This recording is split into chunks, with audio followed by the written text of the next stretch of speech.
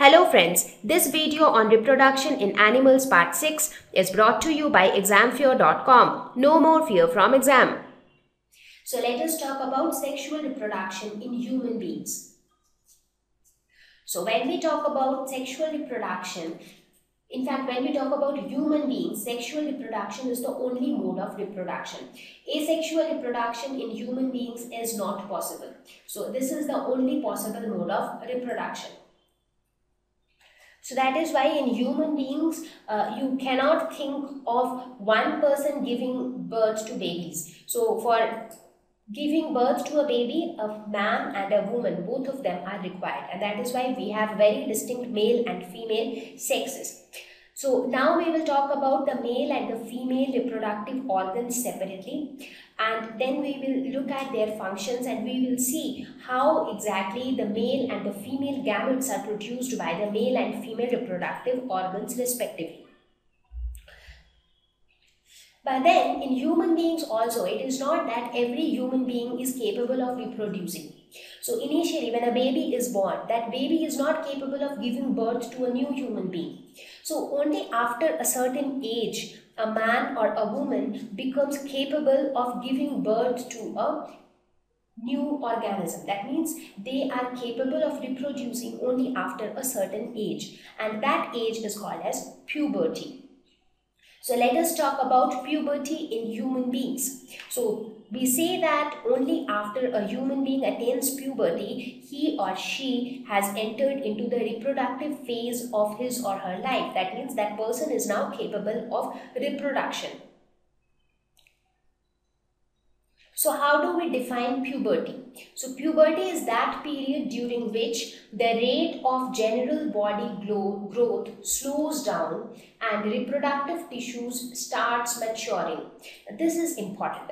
Now what happens when a person or when a human being is very small, maybe a 1 or 2 year old baby? So that time the entire energy which is present inside the body, that gets used up in growth, because that person has to grow. The kid's height has to increase, the kid's weight has to increase, its brain has to develop. So that is those are the growing years of a person's life, and that is why your parents provide you nutritious food so that you can have good growth.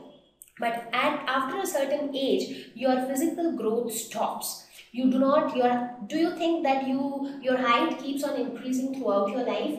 No, you stop increasing in height after a certain age. Similarly, your weight stops increasing after a certain age. So the way your body is developing or the way your brain is developing, all these things stop at a certain age. So then that time what happens, the energy which was earlier being used for your physical growth is now used for the growth of your reproductive parts. The reproductive tissues will start utilizing that energy and they will start becoming mature, and that is when you enter into the reproductive phase of your life. So a very simple example. Let us suppose when you are in school, you are in your junior classes. What is your basic job? Your basic job is to study. So you spend all your energy and time in studying. So study is your priority. Now once you finish your school and you go to a good college, then what happens? Study is still your priority, but now your time or your energy is also consumed in other recreational activities, taking care of your looks, having some fun. So you also start spending time in other things. So study doesn't take the first priority now, because you have got other things also to do in life. So in a similar way, in case of the energy which is present inside your body in the initial years of your life, it is all used up for your body growth. But once your body has grown substantially, then the same energy is utilized for the growth of your reproductive tissues. Now, puberty happens in different people in different ways, but there are some of the changes which are quite common in which are quite commonly seen in all persons, whether male or female, and that indicates that they have entered puberty. So you can very easily distinguish between a girl who is very small, maybe a girl who is some 10 years old and a girl who is 15 years old. Just by looking at their physical appearance, you can make out that one of them have entered into puberty. Puberty is also known as adolescence. So it is basically that phase of life which is between your childhood and adulthood. So it is that intermediate phase of your life. So now we will see what are the changes observed during puberty. How do you know that this person has entered his puberty? So in case of males, some of the changes are thick hair growth under armpits and genital area. So near the reproductive parts, you see a lot of hair coming up, which was not present earlier. Facial hair, appearance of hair on your face, appearance of beard and mustache. These are also signs of puberty. Change in voice. In case of males, you will see that their voice becomes more hoarse and it becomes a cracky voice comes up. So the voice of a small kid who is some 4 or 5 years old and the voice of a boy who is some 16, 17 years old, you can make out the difference between the two. So the voice quality changes. Occasional penis enlargement. So penis is one of the important male reproductive organ, and sometimes and occasionally there is enlargement of penis which takes place. Now how this enlargement happens, why this happens, we will take that up when we talk about the male reproductive parts. Some of the changes which are observed in females during puberty are start of menstruation cycle. So what is menstruation cycle?